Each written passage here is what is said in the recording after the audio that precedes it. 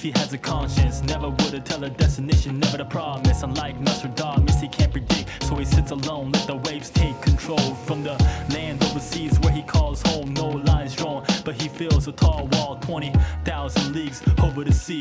Was it all a dream? Memories as a seed. Will the seed ever see the tree rust away? Will it ever see its creators on a decay? Yeah, still wondering through the maze alone. Will he fade alone, reminiscing with no microphone? Anxiety of a fake journey with the ghost scribble. Separation from nature, rules in the rituals. The tree still lives and the leaves still shade. Someday it will pave the way.